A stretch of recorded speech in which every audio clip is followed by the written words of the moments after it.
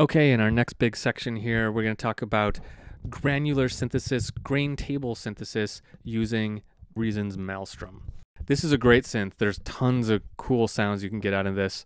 Lots of different ways, lots of cool features in here.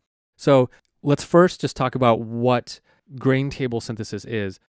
Let's focus in on that first word of it, grain. What a grain is, when it comes to audio anyway, imagine you've got an audio file, like a sample, like some kind of small sample, and you run it through a cheese grater and shred it into many, many, many little tiny samples, right? So you've got all these samples all over the place, these little tiny ones. And if you put them right next to each other in the correct order and then hit play, so you play each little tiny sample in the correct place at the correct time, it will sound perfectly normal. But because you've already run them through this cheese grater, you can do all kinds of crazy stuff to them. You can reorder them, you can resort them, you can start at the beginning, you can start at the end, you can start somewhere in the middle. There's all kinds of stuff you can do once you're not treating it as a sample anymore, but instead you're treating it as thousands of little samples. That's basically what graintable is. So that's the word grain. Each of those little slices of cheese is the grain.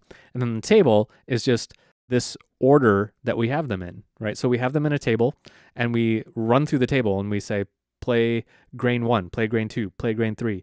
Or we say, play grain 1, then play grain 4, then play grain 2, and etc. So we don't have to go in order of the grain.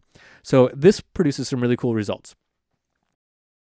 And that's essentially what graintable synthesis is. So when we start looking at Maelstrom, you'll see a lot of really familiar stuff, but a couple new things, right?